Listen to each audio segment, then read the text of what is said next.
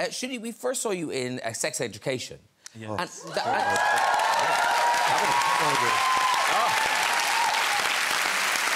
and it was such an unusual show in that you were never sure when or where it was set. Yeah.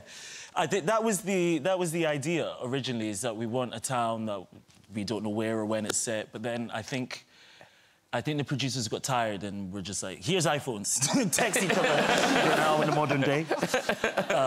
So yeah, that got tired quickly. And where did you actually film it? In Wales. Oh, OK. In Wales, South Wales. Your character, Eric, he became known for his catchphrases. Right. I know where this is going. Well, no. Well, one kind of blew up in COVID times. Yes. Yeah. Wash your hands, you dirty pig.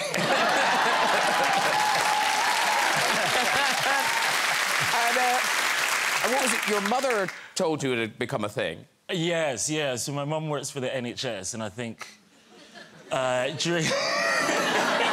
I think someone was very handy with Photoshop and put my face on the official wash your hands COVID poster, and my mum sent that to me like, what are you doing? What are you doing on this poster? So is this not official? Because it looks very official. It looks... Surprisingly, that's not.